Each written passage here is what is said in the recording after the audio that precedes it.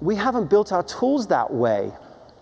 We haven't built our tools to serve the team leader who's trying to build more teams like the best teams. Our tools have been built to serve the organization. Our performance management, our employee engagement, our 360 tools, our learning management tools, even our selection tools are built to serve the organization. They're not built to serve that person who's running that blue dot up there or that white dot all over the place at the top right.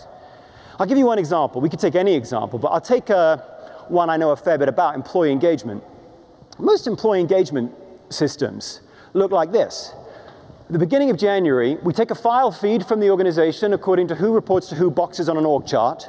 We lock that in, and then 6 weeks after that, we deploy our survey, whether it's 10 questions or 70 questions, we deploy our survey against the boxes on the org chart.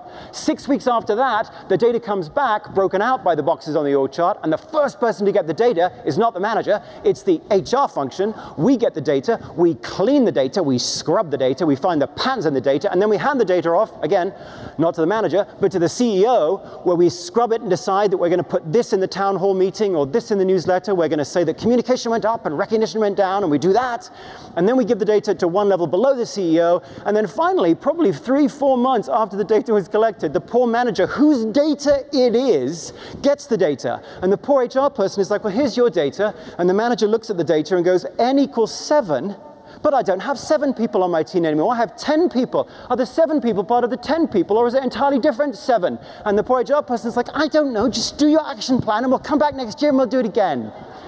That's, right? That's what employee engagement looks like, isn't it?